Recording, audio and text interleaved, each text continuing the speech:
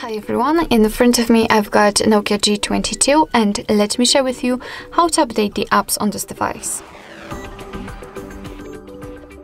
First of all, make sure that you've got the internet connection because it is of course required to download something, and I highly recommend to use the Wi-Fi instead of mobile data.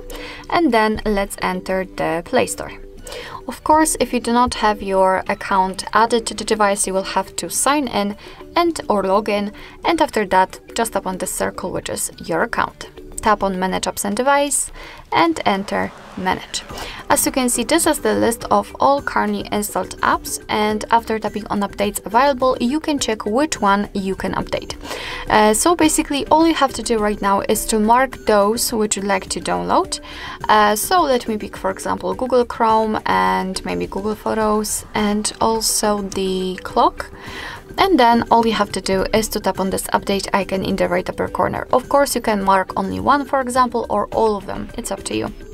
So let's tap on it, and as you can see, your device will right now download the updates, and after that time it will successfully install them and automatically update the apps. So from now on you don't really need to do anything, just wait patiently.